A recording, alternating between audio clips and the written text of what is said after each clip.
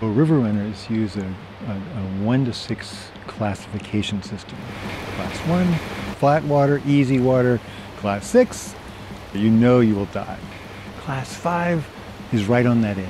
Class 5 means that you could easily die, and when you've developed enough skills and learned how to see what's there, you might have a chance. So the challenge that humanity faces is very similar to running a Class 5. My sense is most of humanity has no idea we're in the middle of a Class 5. Most are in denial, hoping that because my life is too busy and too full and I've got too many important things and these are too big, so I'm in denial. And yet what helps a Class 5 boater, you have to learn to breathe and put all of your attention on where's the through line. Where's the water taking me as gracefully as possible? So learning to put our attention on that through line is what makes a little runner be successful. You get to learn to be really discerning. You have to see where the currents go, where the water is taking you, and you have to be able to see all of those obstacles, that mammoth gargantuan hold and the shredder rock and all those other things that are in between, that if you don't see them and aren't paying attention, they can spin you one way or another to those bigger obstacles.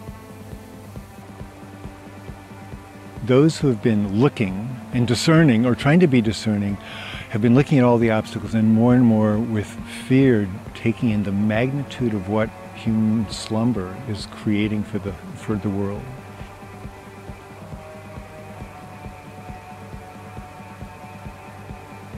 When we do anything out of fear, these obstacles become magnets.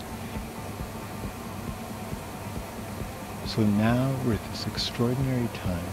We have never been at this place before in human history. We are running things that humans have never had to run before. We're still fighting the rapids and the waterfalls instead of seeking and growing to seek a through line.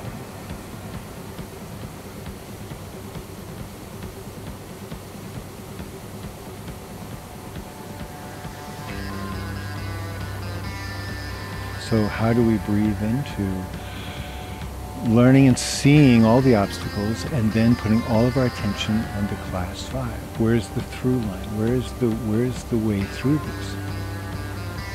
We need everyone in the boat. There are no thems. We are all in this together. There's only one place to be.